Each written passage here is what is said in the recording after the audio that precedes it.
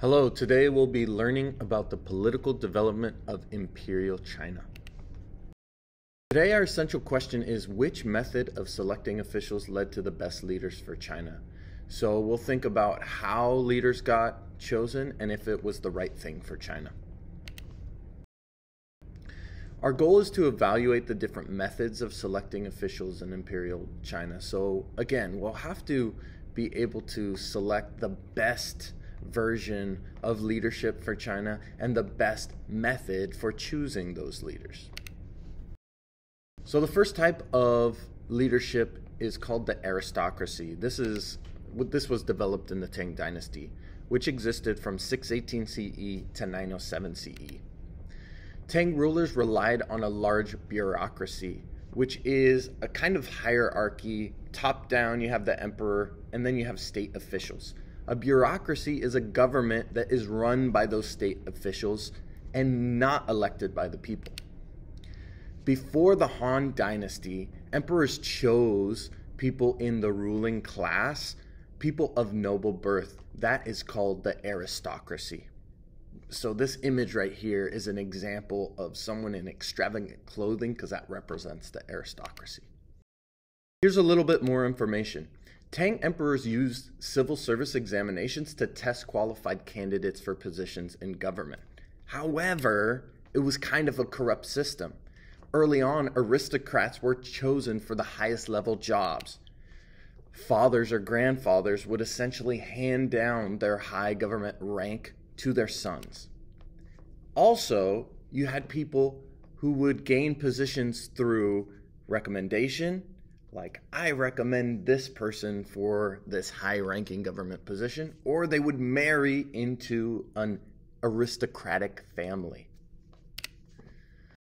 The second type of leadership group in Imperial China was the meritocracy under the Song Dynasty, which lasted from 960 CE to 1279 CE.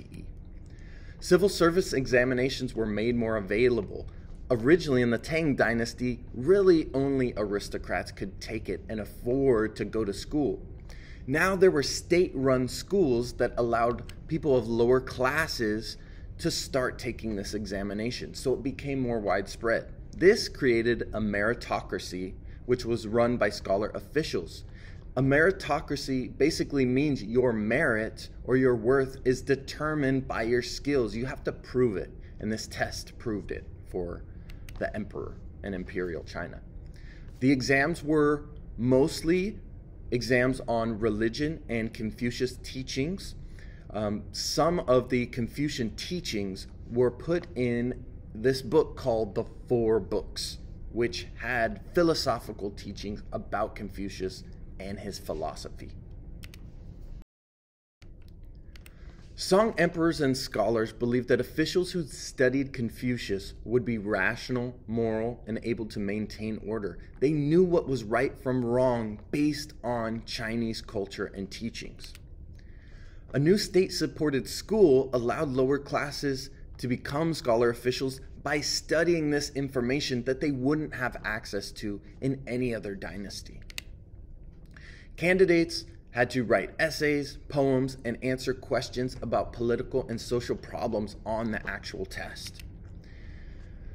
There were only a small amount of people who passed the difficult examinations, and there was a local test. If you passed that, you would go on to the imperial test in the capital of the empire. If you passed that, you would become kind of in this close-knit part of the government in the capital. The last type of leadership group of China was government by foreigners during the period of the Mongol rule. This was called the Yuan Dynasty from 1279 CE to 1368 CE, almost 100 years of Mongol rule in China.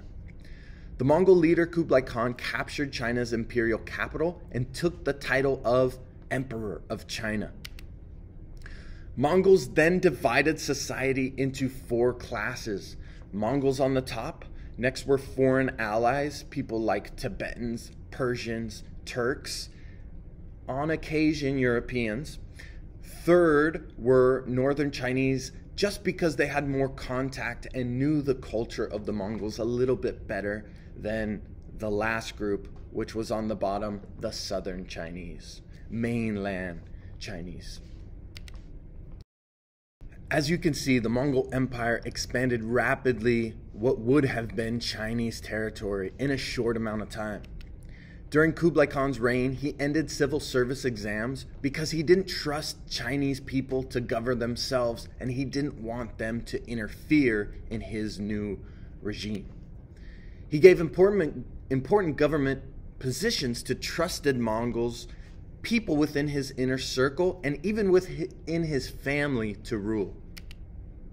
However, soon the Mongols couldn't fill the number of positions required to run the government, so they were forced to rely on trusted foreigners, people like their allies, the Tibetans, Persians, Turks, and other Central Asians.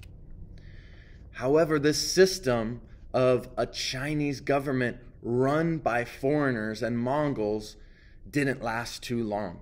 As time passed, fighting amongst the Mongol leaders weakened the government, and in 1368, it fell to the Chinese rebel who established the Ming dynasty.